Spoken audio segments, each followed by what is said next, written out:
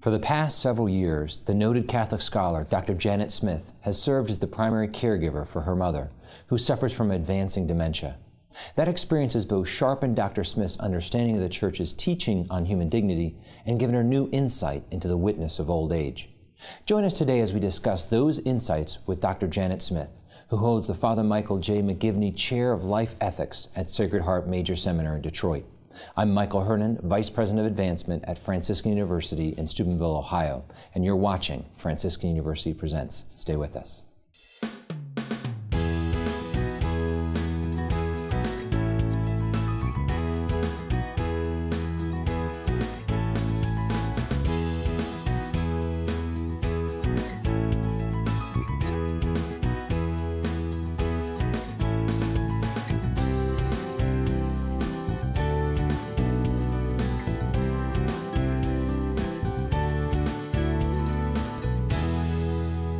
Welcome to Franciscan University Presents. I'm your host, Michael Hernon, Vice President of Advancement here at Franciscan University in Steubenville, Ohio, joined by our regular panelists, Dr. Regis Martin, Professor of Systematic Theology, also here at Franciscan University, and Dr. Scott Hahn, who holds the Father Michael Scanlon Chair in Biblical Theology and the New Evangelization here at Franciscan University. And we're joined by our special guest, Dr. Janet Smith. It's so good to have you here. You hold the Father Michael J. McGivney Chair in Life Ethics at Sacred Heart Major Seminary in Detroit. You've earned your BA at Grinnell, your MA in Classical Language from the University of North Carolina, and a PhD in Classical Language from the University of Toronto. You're the author of Humanae Vitae, A Generation Later, and of The Right to Privacy, as well as the editor of Why Humanae Vitae Was Right, a reader. I know you from, probably first from the famous talk, Contraception, Why Not? You write widely on a number of subjects and speak nationally and internationally on Catholic teaching on sexuality and bioethics. It is such a joy to have you back here on campus in Steubenville. So today we're talking about aging, and if you could just kind of frame it for us a little bit, what does contemporary society look at when they think of aging, when they think of the aged? And maybe you could just give a little summary of where we're at in our cultural understanding of. Well, a big point is that our culture tends to think that human beings are valuable insofar as they are productive, what they can do and how they can perform. And that if you're not, if you can't do much, aged often can't do much, then they're basically considered worthless, and they feel worthless. Right. I mean, other cultures have, in our culture at various times, have seen the elderly as fonts of wisdom. Right. And even if they weren't, in a certain sense, couldn't convey that, they still represented another period of time when things were different. And you just look at people like that, and they really embody something. And that's the important point, that the person and the body are one. And it's not like the person has gone. The person might be a little bit less accessible because of how they're functioning at this point. So we have a culture in which celebrates youth, celebrates celebrity, celebrates energy and productiveness, and so the aged they're a burden and they're rather worthless. Yeah, so they don't have productivity. They're not utility for us. So how does that kind of understanding, that cultural understanding, affect the way we care for them, the way that we see them and treat them? Well, the worst, of course, is a sense that assisted suicide and euthanasia would be justified. That people are they're not worth anything, and so you might as well just get them out of here. Of course, the other part is that we warehouse them, and it's not altogether fair. I mean, there are times when it's right and necessary to put someone in a nursing home, but I think sometimes that's done too quickly and done at the convenience of those who perhaps should be giving some care. But many of those places are very good, and sometimes it's much better for the person to be in that environment. But I think there's often a sense that time to put grandma or grandpa in a home so that we can get on with our lives. Right, so it's all about us. It's all about us. And part of the problem is not just that they're unproductive, because along with productivity comes beauty, comes fun. So, if you're strong and beautiful or funny or productive, then you're worth much. You're not worth much if those things. Plus, I think there's also a factor that when you are aging, you feel it yourself. And I think there's a sort of discomfort level, not only in the part of society, but on the part of the people who are sort of, there and not feeling like they fit in. And this has been a problem for a long time. And with the breakdown of the family, this has really brought it about. But I remember back in around 1980, it was the Colorado Governor Lamb who made that famous statement about the duty of the old people is to die, get out of the way. After 65, I believe it was. 65 was. I mean, it was shocking, but it's not shocking anymore. He just kind of moved the bar, as it were.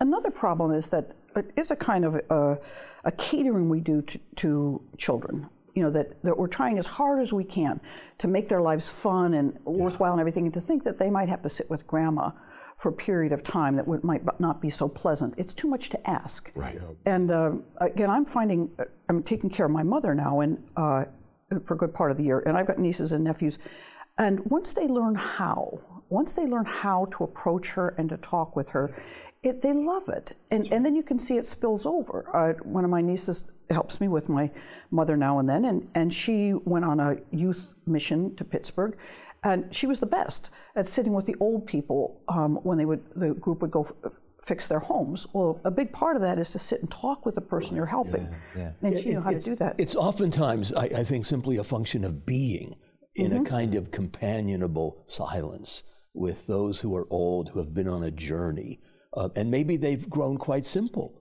Even witless. I don't think you can exaggerate the difference between the present age and its attitude towards the very old with earlier ages that I think had an instinctive regard, even reverence for the old. Pope John Paul II, in that wonderful text on how do we treat the elderly, cites the Roman poet Ovid, who says, look, when you have gray hair, white hair, you become an object of veneration. Reverence, right. So you should be genuflecting before me, I think. But the watershed, between the two periods, I think is very instructive. It's a defining feature of our age, this impatience with the old. They're not productive, they're not functional. Maybe they should just die in a convenient and unobtrusive way. And that attitude, I think, is so destructive, so insulting to human life. Yeah, it really undermines everything. And then as not that this is the only cause, because our society as a whole is already going there, but you look at the more we socialize healthcare and medicine, they're not only a burden on their families in some ways, now they're a burden on society and governments. And there's going to be all these incentives possibly to... The media is going to reinforce that, there's no doubt about it. Besides citing Ovid, St. John Paul also cites wisdom literature, which is just chock full of this attitude that you honor the hoary head. The silver hair is a crown for the aging. And this sort of attitude, I think, is something that Catholics especially need to recover, and then to do their best to sort of be the leaven in society. But I think we need to recover it, because I think we've been so affected by the secular culture, the media, and all the other forces. It really requires, I think, a certain imaginative leap of sympathy to see in that person who looks so inert and insensate, supine, wisdom, value, dignity. There's something imperishably rich and precious about this person, even if they're reduced to a kind of gibbering nonsense in the advanced stages of senility. They possess a dignity. They've been on a long journey. Well, I found, especially for, I'd say, my generation, we didn't grow up in the Depression. We haven't had a lot of real hardships that aren't my generation. I think we're responsible for a lot of the irresponsibility and say stupidness of our culture. And I'm now about 3 years now, I've been for half a year taking care of my mother who has dementia. And I feel it's just God's giving me a chance to grow up and to learn how to care for another person and to see the person still in there, as you say. And to some extent, my mother's a bit like, it's, she's very present in the moment. She still has an unbelievable wit, but she can't remember if she had lunch or what she had for lunch or what I'm telling her we're going to do next. That she can't remember. But just like you might treat a small child, you get little presents for her, and she delights in them. Wow. And you, like at night, I put a heated rice sock in her bed, and she's just like, you know, and this sort of thing is you just say, this is a person, and we know how to delight persons, and you just don't stop. You try to, the same way as I see parents, they're thinking from morning till night, especially for their little ones, how I'm going to show them a good day, how I'm going to make sure they have a good memory today. That's what that's what they're thinking. Right. So I'm thinking, well, why, you know, I could take this as a burden, I could take this as how am I going to last, which sometimes I certainly do think that. Yeah. But a lot of it, I just have to think about what would delight her, and what do I need to do? And you get a lot of laughs and giggles when you do that. That's beautiful. I mean, just to think that, I mean, again, this is a person who deserves and demands and needs and loves and can be loved. Well, the other day she doesn't have very many meltdowns, but I was leaving to go back to Michigan. She has a little bit of a meltdown, and you know, she wasn't feeling worth anything. I just keep trying to tell her, I said, Mom, you can't imagine. I'm a way better person than I was 3 years ago. And if I hadn't had this opportunity, you know, I would just been getting more and more selfish and stuck in my ways, and God's given, as I said, another chance. And one story I love is one day I took her to, this was 3 years ago when she had not declined as much, but she still certainly had the dementia. And I took her to Eucharistic adoration, which is not something my mother was accustomed to doing. I actually gave her a little something to read, and she didn't touch it. And the whole time she was just totally intense on the sacrament. And we walk out, and I said, Mom, I said, did you like it? She said, oh, yes. And I said, what did you learn anything? She said, I learned I still have a purpose on this earth. Wow. Wow, is right. You know, wow. And I'm thinking maybe this is something we need to do a whole lot more with people with dementia, as we think, you know, going there, they're not getting anything out of it, or going to Mass. And it's, you know, of course, at Mass, she knows all the songs, she knows all the words. So all of that, she feels like she's a full participant, because that's what you don't forget.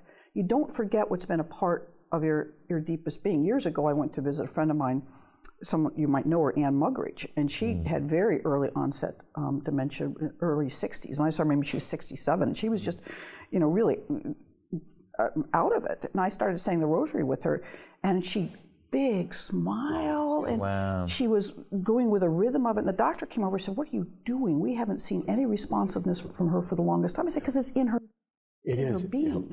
That's very instructive. My mother-in-law, her mind is sort of like the village square when it grows empty at night. There's no there. She doesn't know my name. She doesn't know her daughter's name. Right. But one day when we asked her if she would like to pray the rosary, she perked up and took flight. She knew all the words. Right. And a certain warmth of ardor possessed her. And that was very freeing for her. I mean, the Pope speaks about the nature of modernity as not having a memory anymore. And yet her memory is rich and vibrant, and it reaches all the way back into her Catholic childhood. Yeah, I think that will be the last to go. I think that praying, you know, when I finally caught on to that, as you said, saying the rosary with her, you know, it's just every night, Mom, what would you like to pray for? For my family. So I said, for my family. Wow. And you can just tell at the end of the rosary, she feels she has really accomplished something. Right. That's so great. Yeah. Well, and thinking just, you know, probably with your mother, but I know a priest that I know well, they're having in the same conversation multiple times where I repeated the same topic, but even still they have that memory. Enhanced interrogation is what I call it. You know, that loss of memory that you speak of is really important. Because, you know, on the one hand, they changed our diapers. It's the least we can do, you know. Right. And if we forget that, shame on us. On the other hand, we tend to forget the fact that they're sort of like prophetic mirrors of what we're going to be in the future, too. Right. And if we remember the fact that, you know, what you sow is what you reap, you know, we ought to be showing respect and reverence. And in the same context, hoping that this is going to continue for us as well. Right. I mean, our culture is overly pragmatic, but strictly on pragmatic grounds, I think we could get people to revisit this and rethink it as well. Yeah, I jokingly say to my children, you know, I fed you and changed your diaper when you were young, so get ready in the future, you might have to return the favor. Right. But there's so much more that the church teaches about the dignity, the wisdom, the place, and the purpose. I mean, I think that's so key. And redemptive suffering, too. The fact that what they're doing, what they're going through, has redemptive power that redounds to our benefit, even if they're not conscious in some ways. I think especially because they're not conscious. Scott, you're spot on. It is at the deepest level sort of self-serving to care about the old, to extend some compassion in their direction, because you're going to be there shortly. They represent a kind of memento mori. I mean, I think of Bergson, the philosopher, who said, to live is to grow old. And we all grow old. I mean, right now we're older than we were when the program began. It's that long. And if you don't learn anything from that, then I think you're already dead, but nobody has told you. A lot of people are, I'm afraid. Stay with us on Franciscan University Presents as we continue the conversation with Dr. Janet Smith on aging.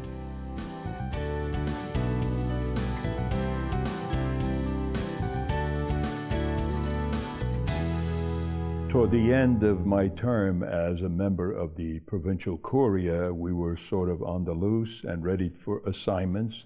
At that time, my mother was beginning to fail. She was in old age. She was in her late 80s, but she didn't have any trauma or anything. She was just old. So I really did not want to put her away somewhere. So we provided some care for her, but it was inadequate and it was not caring. And so I decided to do my best to be a caregiver to her. And for several years, I took care of her.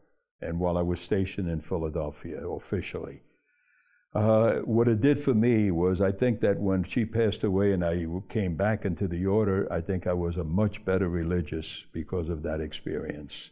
People recognize Franciscan University as being academically excellent and passionately Catholic. We have the unique opportunity through our faculty members, through our students, to proclaim that academic excellence by reaching out in many different ways. We also remain passionately Catholic in the way in which we are able to worship, the way in which we are able to bring that love of Christ to others on a daily basis. It's important for us to be able to embrace both.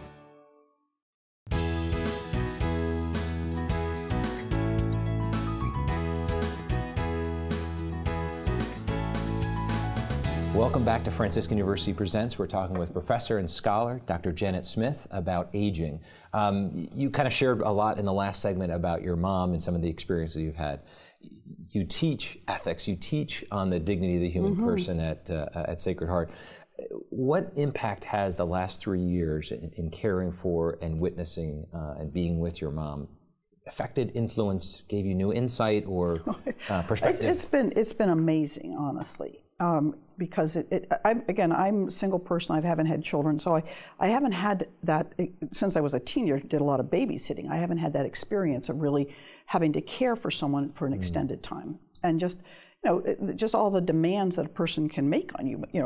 Meals, taking her places, etc. But I would say, just watching how it's been beneficial for the whole family as well. That it's a family effort, and so I have 5 brothers and sisters, and everybody tries to do what they can. Nieces and nephews, that the nieces and nephews watching the adults really take this on, and I'm thinking about the church is teaching that the family is a school of love. And I'm thinking that's what we're teaching, and I'm back living in the same town with both of my sisters, and there's all sorts of interesting family dynamics whenever you have this, and that's 3 years of intense family dynamics for myself and others, which has been very healthy for all of us. That we're all concerned about Mom, and so even though we might differ politically and religiously, we've come together in a new way in wanting to do what's best for Mom. And just people call up and say, have you tried this, or have you thought of this, or just this, everybody's thinking about what we can do.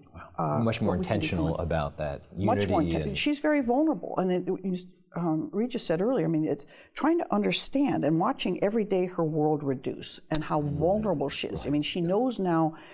For a long time, she said, you guys won't leave me alone. In fact, very, very early on, a beautiful statement. She was sitting on the porch, and we were all hovering around her because she had recently fallen. Now, she was still quite with it at that time, but sitting there and saying, she said, my life isn't what it used to be. She said, I used to be independent. I could do what I wanted, and now everybody's watching me all the time. There needs to be somebody with me all the time. She said, I know it's for my own good, and I love you dearly. She said, but I can have an attitude about it if I want to. That's right. That sounds so much like my mom is right now. She's 87. And it's interesting because she's still strong and healthy, but she knows that won't last forever. Right. She's bowling and she's golfing in the summertime and taking walks and all of that. But what I've observed that's really been instructive for me is our kids who have driver's license and busy lives really enjoy not only coming to visit when she's here in town, but driving out to see her.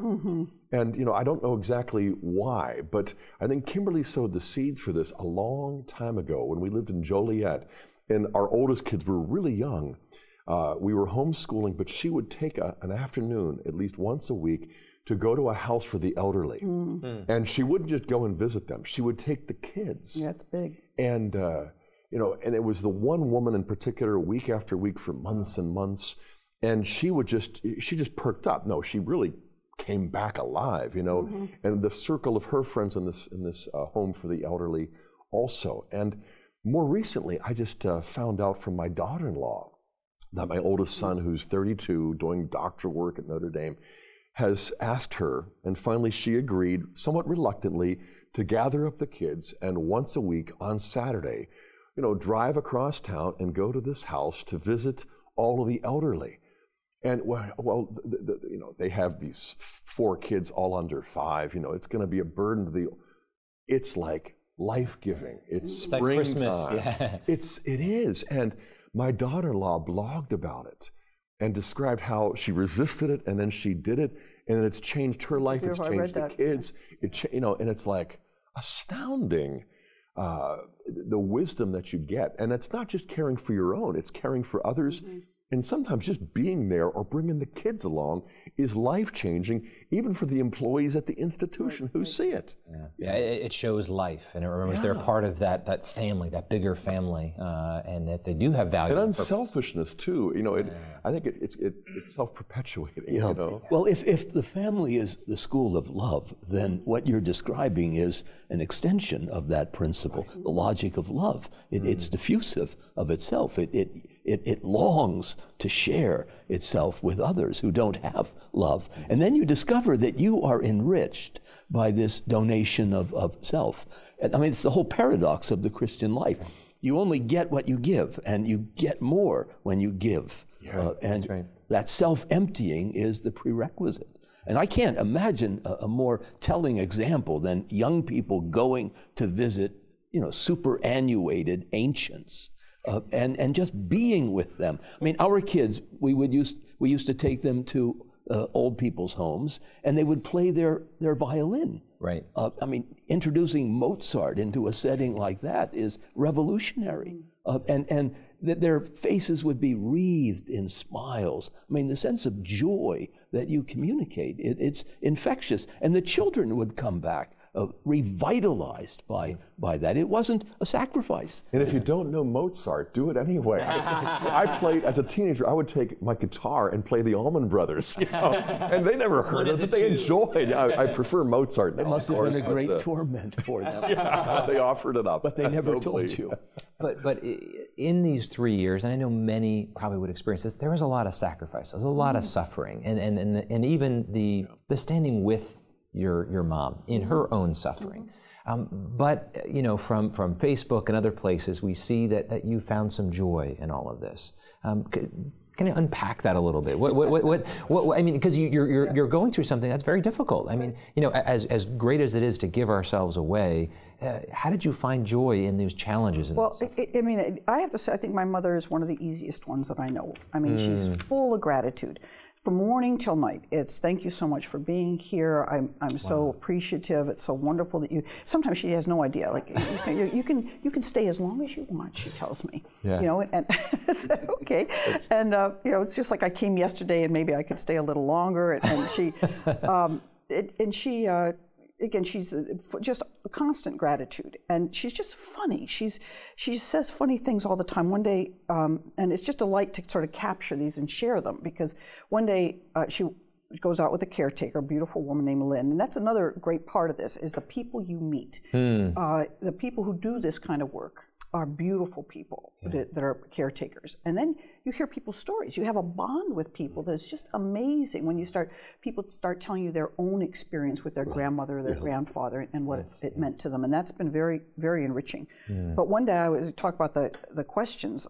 She was saying to the caretaker, I really want to go home. My daughter's there. I'd like to spend time with my daughter. And the caretaker said, well, you know, the problem is you just ask her questions all the time and she can't get any work done. And my mother always says, well, I won't ask her any questions. I'm just going to sit and read. So I'm sitting, you know, I'm intent on my computer doing something. This little face comes, you know, it's always these questions. You know? And usually it's 100 times the same thing. Don't you think the print is too small on this? Yes, it is, Mom. Why do people print things that small? I don't. It's not good, is it? And then an hour later. No. 3 minutes, but less, 2 minutes. She gets to the door, she's forgotten. She just asks me. She sees it again and she comes back and it's under my nose. You know, again, when it goes on until finally, sometimes I do this, give that to me. And other times I say, Mom, why don't I just put this over here? This is just causing us a little bit of trouble, isn't it? But it'll take a little bit while before it starts. But anyway, she said, I'm just going to sit and read and I won't bother Janet. And Lynn says, well, you couldn't go 10 minutes without asking 10 questions. And my mother says, I could too. And so they start talking, and after 10 minutes, my mother says, it's been 10 minutes, I've only asked 8 questions. You know, and at that point you say, I've been duped. She's been playing with me all along. But she has that mischievous side to her it's character. very much there. And again, I think it's part of an atmosphere we have created, you know, that we have tried like the nieces and nephews, at first it was just overwhelming, you know, the same questions, same statements over and over. And I said, no, you have to come in and just you know, hello, Grandma, it's so good to see you. You're looking so good. One of my 6'2", 15-year-old nephews, he's just a beautiful guy, and he just gives her, you're my sweetie, you're my little sweetie, you know, and she just lights up. And then I said, now, if she starts asking too many questions, look at me, and I say, I do something, she likes this, she just goes, I say, and she says, why don't you just let Clark tell you about his day? Why don't you just, so you have to learn some techniques, and then you have to teach them to the young. I had to learn all these myself. I had a lot to learn. There was one book I read called Learning to Speak Alzheimer's, and it was fantastic. And it's a new language almost. It's a new language, but it's the language of love, and it's something we all should do all the time, which was basically affirmation, affirmation, affirmation. Mm-hmm. Every minute you say, if she sets the table, well, you did a beautiful job setting the table, Mom. You know, and you just constantly, it just everything, because they feel so worthless and so unproductive that you have to, everything.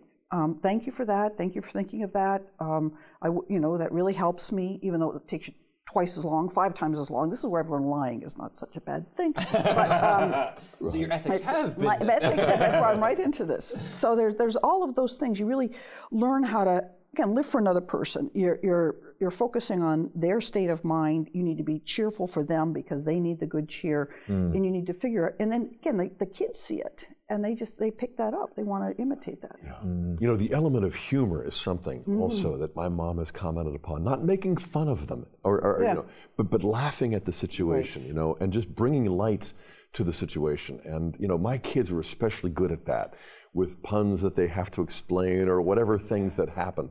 And you know, I have one son who's 6'5", and when he goes to visit Grandma and hugs her, she'll talk about it for a week. It's exactly. Yeah.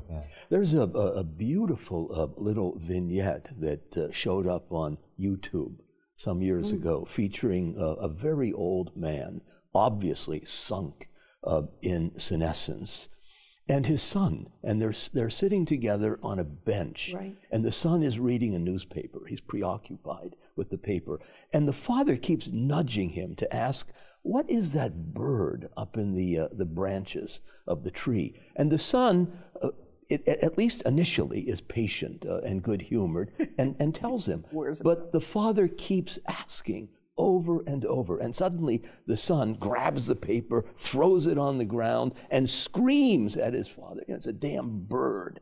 Right. At that moment, the father, I mean, he's reduced to silence and shame, but somehow he has the presence of mind to go into the house and fetch a diary that he kept when his son was a little boy. And he comes out and he reads the passage to him when his little boy was asking the same question. And he had indicated in the diary that my son asked me this question 38 times. And I always told him what it was. At that instant, I mean, you have metanoia. The son and the father embrace.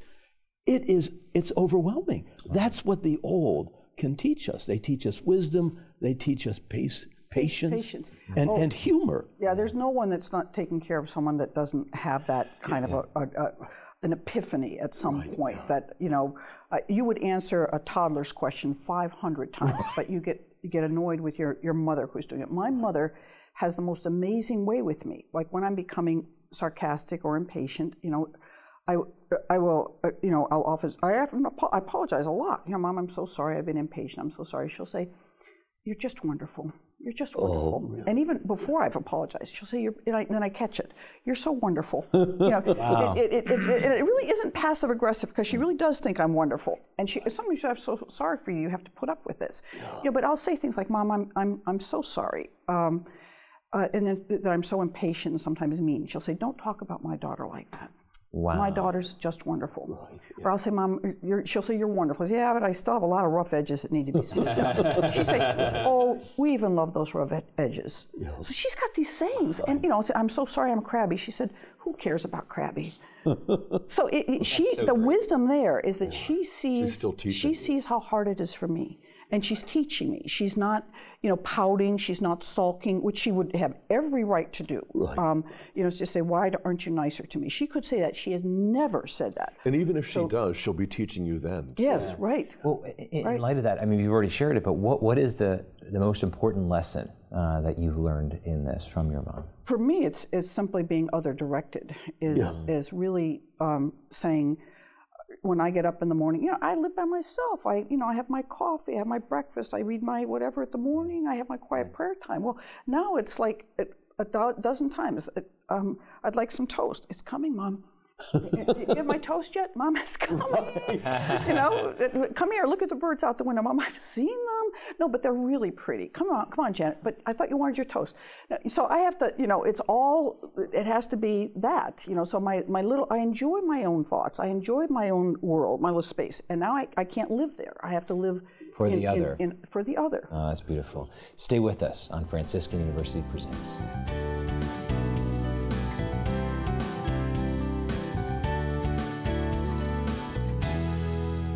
I was involved as a co-producer of a public television documentary a couple of years ago, and we looked at different types of dementia, not just Alzheimer's. And what we found over and over and over again were instances of families that had broken apart because of the dementia that their loved one had. But the person is still there. It's a neurological problem. It's a disconnection on the ability to communicate. But it's important to stay together, to continue relationships, because the person that they love, the person that you love, is still there and knows that you're there.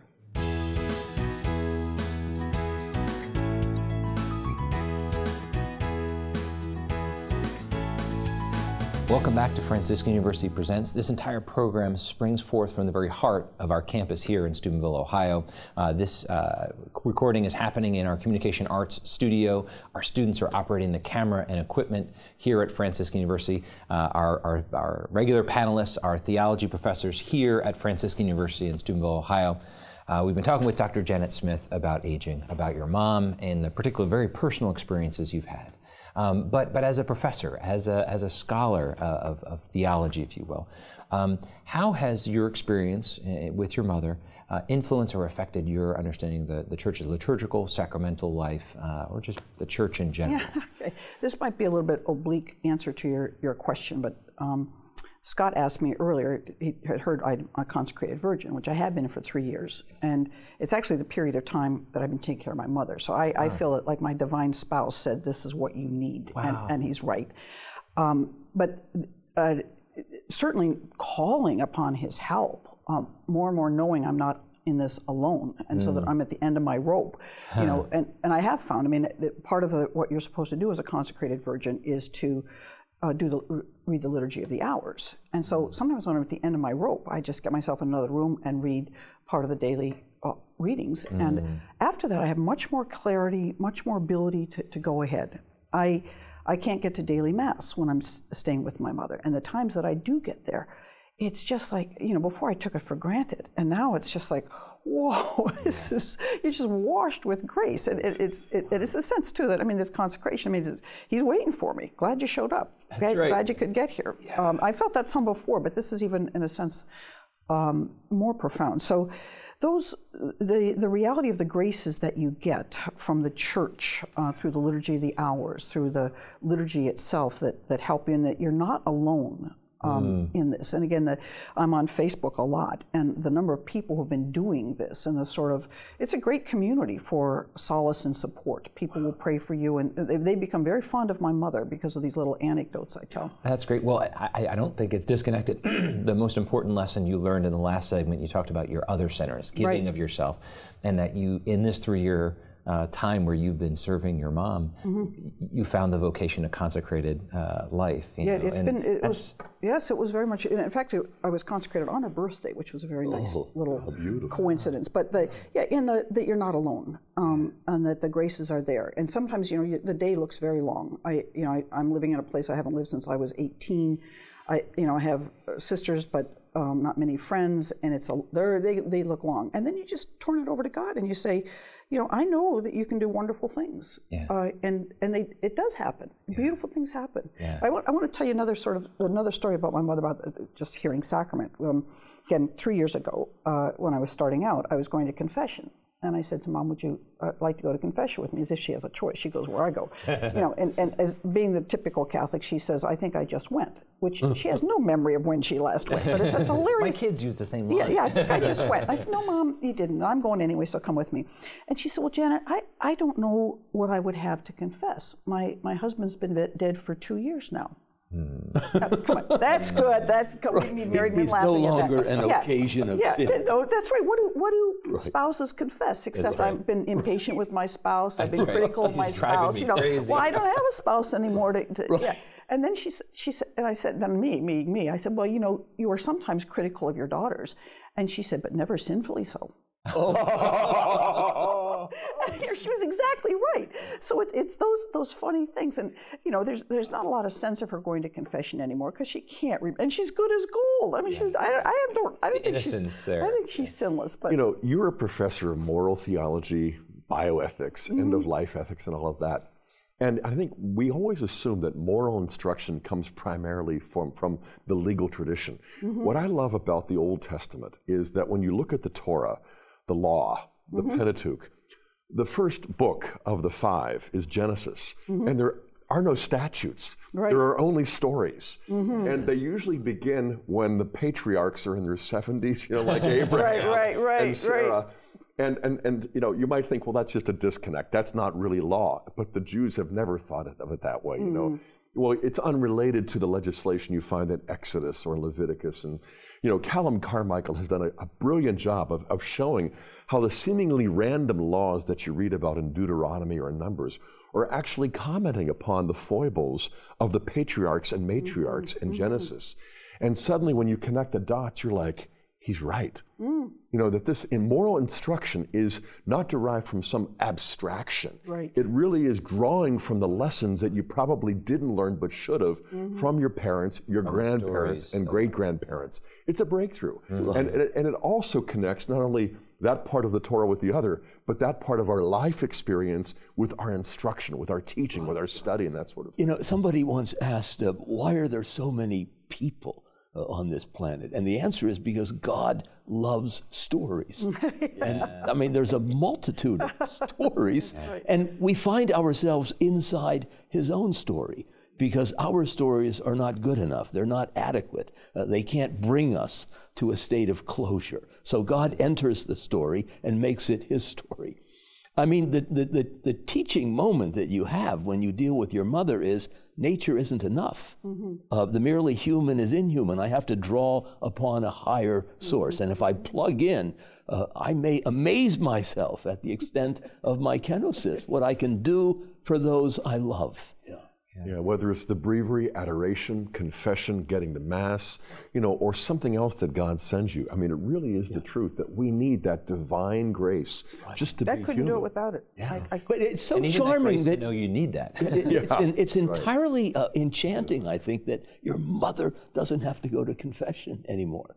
I mean, she doesn't have a sense of sin. She hasn't violated the commandments. I'm with her 24/7. I say, she does not sin. Right, yeah. I mean, I sin, more than on the hour. Right. But as you were talking about patience before, I'm sorry to, so many stories, but her knees have become wobbly, and she needs to use a walker. But my mother is fanatically neat, which I am not. I like it, everything open, because I might need it sometime. And so I put a walker by her couch, and her notion is that it doesn't belong there. So she gets up and she takes it way to the back of the house and leaves it there and hobbles back to her couch. So one day I put 3 walkers by her couch, because there's going to at least be one there when she needs to get up.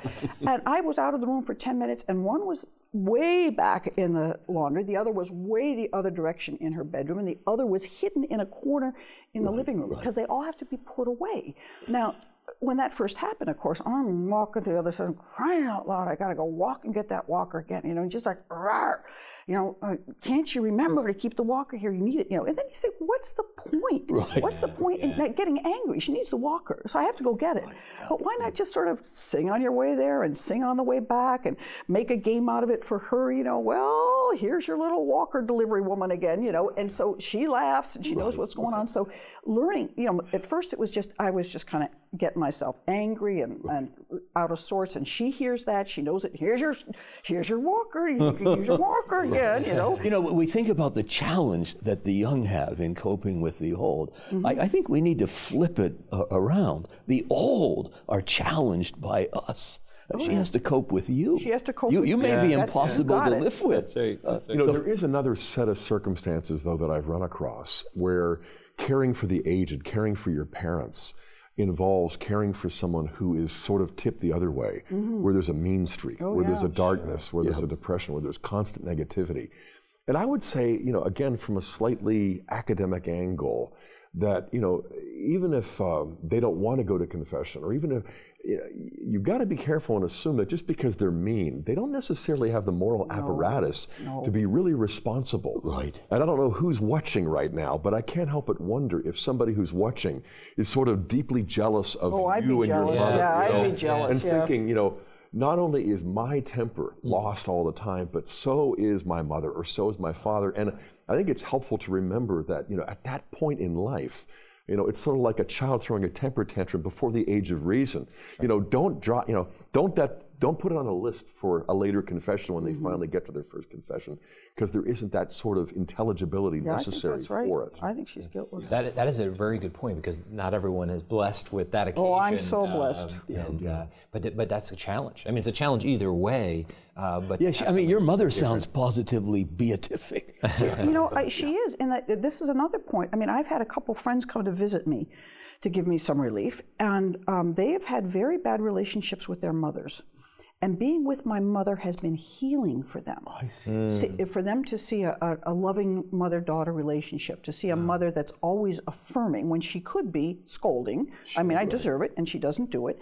And so, for them, they've said, I can't tell you what good it did for me to be there to see that. Yeah. And so, God, it brought them to heal them, in a sense, by allowing them to be. So she has no idea she's doing that kind of thing. And recently very recently, she started talking nonstop, inner sleep, inner waking, and she's hallucinating. She thinks someone's in the room, she talks.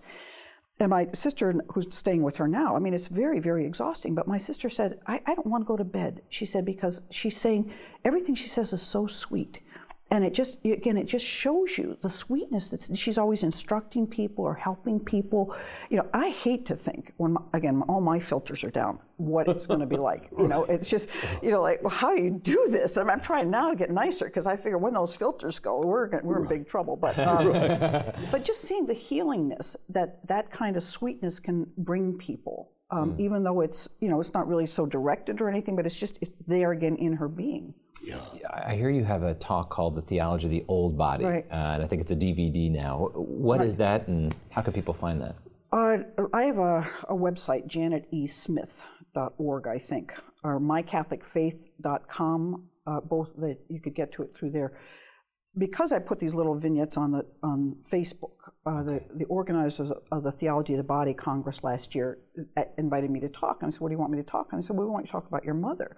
And I said, well, all I've got are stories. And they said, just tell those stories. So I actually had 159 slides. Wow. I got up and I said this. And I said, I figure when I look up at the end, there's going to be nobody but me. And that's okay. That's okay. That's okay. So I just told these stories, and people just laughed and cried and laughed and cried. And then some young man came up to me about almost 45 minutes after I'd done talking, because there'd been so many people coming up to tell me their stories. I said I wanted to hear them, and they're all so touching. And this young man's crying. He's about 21 years old, crying. He said, I'm sorry, I'm crying. I said, why are you crying? He said, well, you made me realize how much I appreciate my mother, and I've never told her. So I've just spent the last 45 minutes writing a note to my mother to tell her how much I love her. Wow. So again, so that's all what comes through this, is that as a professor of moral theology, you know the importance of developing arguments for the pro-life causes. At the same time, you know the limitations of the arguments. We use two words interchangeably, rational and intellectual. But I was rereading Pieper's Leisure, the Basis of Culture recently for the umpteenth time, and he points out that in the Middle Ages, people like St. Thomas distinguished between ratio, rational, and intellectus, intellectual. That the ratio is sort of the instrument of discursive reasoning, proof, argumentation, whereas the intellectus is actually more receptive. Seeing. It's contemplative. And I think what happens here is something that is still truly and deeply intellectual, but it turns people into contemplatives for a moment. When they hear stories, they receive wisdom that isn't in the form of a moral argument or a proof. And I think it sometimes goes much deeper and lasts much longer. Well, Both are needed, but I think these stories belong in conferences where scholars gather, as well as in the living room where people are watching it. It's what we call a Marian comprehension of reality and openness, Pondered on of virginal receptivity to being. That's why Bernanos pronounced Mary younger than sin. There was a spring in her step. She was always looking forward to a new day. Nothing is more beautiful than to begin. And your mother's like that. She's beyond sin. She's older than sin. That's true. She's living paradise in a way. I mean, one of the glories of heaven will be to wake up and discover all the good that you did and all the good that you received, but you weren't aware of or grateful enough for. Amen. You won't want to miss the last segment of Franciscan University Presents. Stay with us.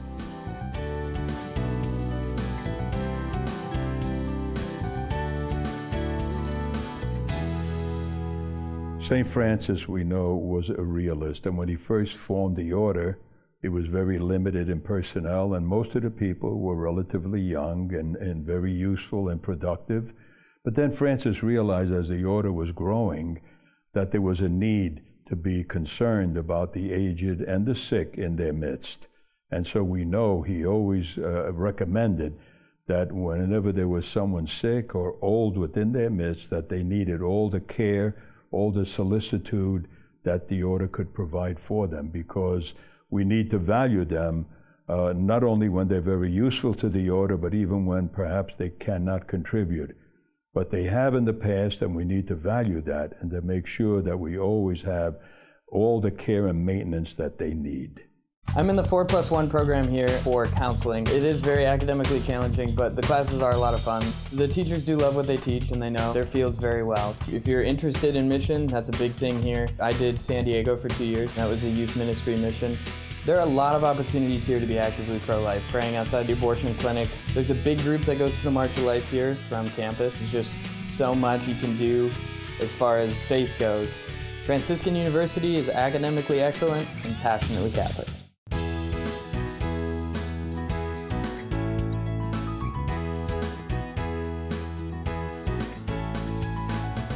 Welcome back to Franciscan University Presents. This is our final segment. We've been talking about the theology of aging with Dr. Janet Smith. Regis, could you start us off? Yeah, the 800-pound gorilla in the room, I think, is Pope John Paul II. I mean, we haven't really talked about his own experience of aging, which became highly instructive for an entire world. I mean, he had the universe as his audience, and the besetting question that really preoccupied him and the larger church in the last months, years of his life was, is this guy going to govern us from a wheelchair or from a papal throne? And the answer is by example, not so much precept, but by example, the example of his suffering. That became sort of a way of life, his profession, his vocation. I think of Thomas Merton's eulogy, which he wrote for Flannery O'Connor. He said, her pen had been dipped in pain, and that she reminded him of no other writer, not Hemingway or Faulkner, but that you had to reach all the way back to Sophocles to get some comparison. She suffered. John Paul II suffered. And he put into practice, I think, the admonition that Jesus spoke to St. Peter when he told him, you know, you're going to be taken someplace where you do not wish to go, bound. And you're not eager to go there, but that is your salvation. That's your mission. And the Pope was taken to that place. He could no longer speak, no longer function, but he could teach by example. And I think that's what the very old, and maybe not so old, but the broken, the decrepit, have to teach us how to live, how to suffer, how to die. I mean, that's an imperishable lesson. You can't get it in a university. You can't buy it at Walmart, but you can receive it and teach it. But you have to go there. That's the journey, and it awaits, I think, all of us. Thank you, Regis. Scott? You know, there in John 21, the statement is added, thus he said to show by what death he would glorify God. Yeah. You know, and it really was in his death that John Paul glorified God. I remember the first time I met him was exactly on the 1-month anniversary of my dad's death. And I wasn't even sure if I could get over the grief enough to go. And so I told him I loved him, and then I just gushed and told him my father died a month ago. And he just grabbed me and looked into my eyes and said, I'll pray for him, you know. And I just melted. It was an amazing experience because 1 month earlier, you know, my dad was in his mid-60s, but he was older than my mom is now in her late 80s because he had been, you know, afflicted with the illness, but also with a kind of depression that travels through the generations in my family. But he found God in his suffering. And I remember the humiliation of him in the hospital where I had to shave him because the nurses were too busy, and he didn't want me to even pick up the razor. I'm like, Dad, you changed my diapers. It's the least I could do. And that was his epiphany. And within a matter of weeks, I was reading the Psalms. He never read the Bible or wanted anybody to read. I was praying with him, and he was telling me he was praying for the first time in his life. You know, I just wouldn't put it past God to do certain things that you've waited all your life to see happen to your parents, but it's in their suffering, in their humiliation. Not only do they get graces that you never thought might come, but so do you. And this is why the stories, along with the arguments, you know, but especially the stories, the real life experiences that convey not just Torah, law, but Chokmah, wisdom. That's what our society needs, and that's what the church is going to be to our society, what the soul is to the body, and reanimating the sense that euthanasia is just stupid. Yeah, that's so true. Thank you, Scott. Janet? Yes, I want to comment on your emphasis on stories. I mean, we've all been telling a lot of stories here, and my generation in my life has been trying to make the better argument. And we loved hearing arguments. We loved debates. And even those of us who were relativists and everything, we went to the debates because we actually thought deep down somebody might win and I'd learn a truth. And we really did change our lives because we heard truth was argued. Whereas my impression of the current generation in many ways, they don't want debate. They don't want argument. They think, all right, you're passionate about abortion one way, you're passionate another. Who's to say? And it just creates conflict, and we don't need that. So you have your views, and I'll have my views. And I honestly think a huge reason for that, there's probably many, many, many, but a huge one is divorce.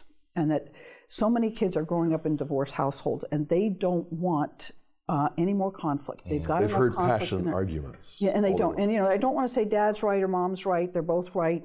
You know, I don't want to have to. I don't want to have to decide. So I think it just filters into their life. So I've been trying to talk to my seminarians about this. You know, we're in a.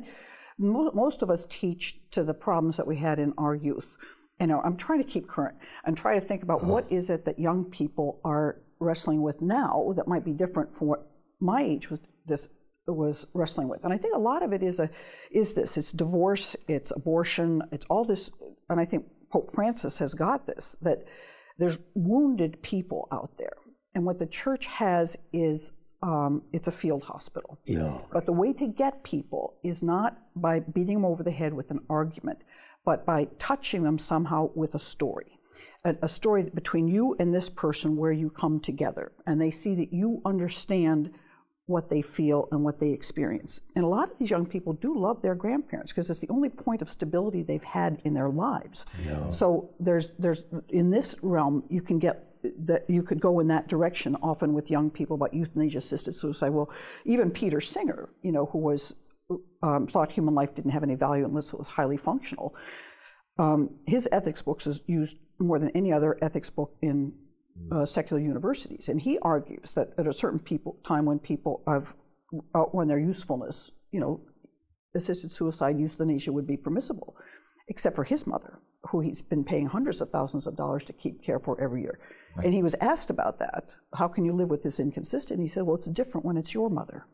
Wow. And again, and that's where a life experience can challenge a principle powerfully. Yeah. And so I think telling the stories is extremely important because it puts a human face on the arguer, and then they're more open to the argument. You say, this is how I've lived, this is how I feel, you and I feel the same thing about the situation. Now these are the principles that are, whether we know it or not, are governing our behavior. Mm-hmm. So I think the arguments have to come. People need those arguments for also fortify them, understand, help other people, but I think we have to become terrific storytellers. That's that's our job.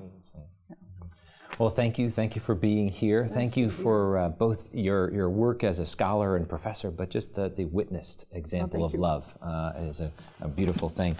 If you've enjoyed today's program, we have a handout that Dr. Smith put together for us, excerpts on the church's documents on aging. You can get this just for asking or for download at faithandreason.com. This is available for you, a great primer or going a little deeper into our topic. All of us will have or are right now dealing and caring for those who are aging. And I think we need to start today with our vocation. Our vocation is love. Our vocation is our path to holiness. And as Dr. Smith pointed out, it's that journey of giving of ourselves, knowing it's about someone else and not about us. And practice. The example that we pass on to our children or grandchildren. Start early, start young, bring them to old folks' homes or wherever, just to love, to bring that out, because there's so much wisdom and beauty in the elderly.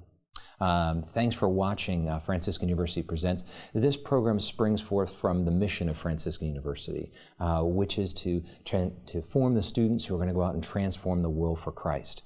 We want to invite you to be a part of that mission by coming to study here on campus or online, getting your degree or classes. Maybe you want to join us at one of our dynamic summer conferences or exciting pilgrimages here and throughout the holy sites throughout the world. And go to faithandreason.com to be equipped and ready for the new evangelization. Until next time, may the Lord bless you and keep you. To download the free handout on today's topic, go to faithandreason.com. Email your request for the handout to presents@franciscan.edu. At faithandreason.com, you can also purchase past episodes of Franciscan University Presents, or request today's free handout and purchase past programs by calling 888-333-0381.